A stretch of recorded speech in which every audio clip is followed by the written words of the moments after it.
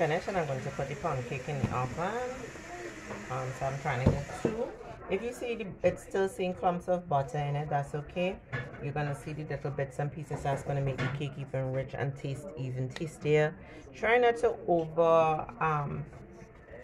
overuse the hand mixer, or if you have a standing hand mixer, don't overmix it. It tends to activate the gluten in the flour, and the cake will come out extremely bready. So which is why you didn't see me mix it a lot. I'm following the recipe of another chef on YouTube, and I'm gonna leave the link in the description box if you want to see him. I think it's Preppy Cooking, Preppy Chef, something like that. But he is really cool. I love watching his cooking videos, and I've learned a lot from his videos on YouTube, especially how easy it is to bake a cake, because I was one of those box cake persons. So now I have been baking my cakes from scratch for a while now, so yeah.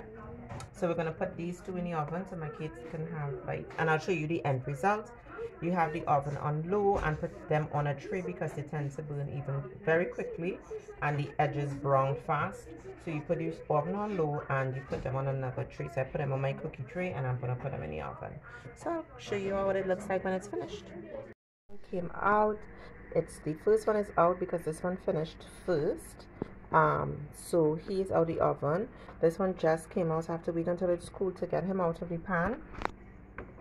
And the ends are so nice and crispy. Reminds me when my grandmother used to make, when my grandmother used to make cake, and they just go for the crispy parts. Yeah, so this is how it is, and it's nice and soft. You see how he's smoking. Oh my god, this cake tastes so amazing, eh? So guys, you can always try out the recipe, step-by-step details on what you need to do, and I will see you guys in the next video. Bye.